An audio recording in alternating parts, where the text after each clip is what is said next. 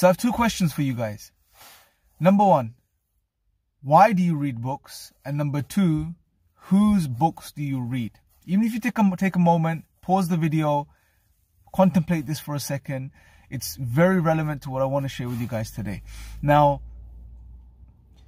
if you thought about this, you've probably come to the realization that we read books because we want to learn. We want to gain knowledge. We want access to information that was secret to us prior to us, accessing that information.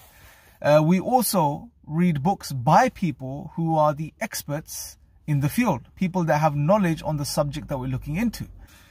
Now, what's very interesting is that Allah subhanahu wa ta'ala in the Quran, in Surah Al-Furqan, in the 6th ayah, says, أعوذ بالله من الشيطان الرجيم بسم الله الرحمن الرحيم قل أنزله الذي يعلم سر في السماوات والأرض إنه كان غفور رحيما. Allah says, tell them that this is a revelation from the one who knows all of the secrets of the heavens and the earth. And indeed, He is the most forgiving, the most merciful. What I want us to focus upon for a second here is where Allah says, قُلْ أَنزَلَهُ الَّذِي يَعْلَمُ سِرًّا. The word sir here refers to secrets. So Allah is telling us and He's informing us that He is the one that has access to all of that secret knowledge, everything that is to be known about the heavens and the earth. Now, if Allah is the author of the Quran, He is the one that the Quran is His speech, and He has given this to us, then it contains some of these secrets, some of these truths. And what's very interesting on top of this is that the word sir, the root itself, also contains the meaning of pleasure. And if you really think about it, when we access knowledge, when we gain knowledge, we have a sense of, we get this feeling of pleasure. It's something we enjoy.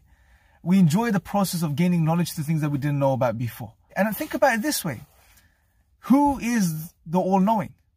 Worldly authors or Allah? Of course Allah is. Now, I'm not saying don't read other books, but at the very least, we should spend as much time reading and studying the Quran as we do reading other books. Because if we're truly hungry for knowledge, and if we truly want to learn about this world and this universe and everything that's around us, the best knowledge, the best information, the most relevant information, what's useful for us is going to come from Allah subhanahu wa ta'ala. So spend time reading the Quran, studying the Quran, because it comes from the one that truly knows everything that there is to be known. Let me know your thoughts in the comment section below.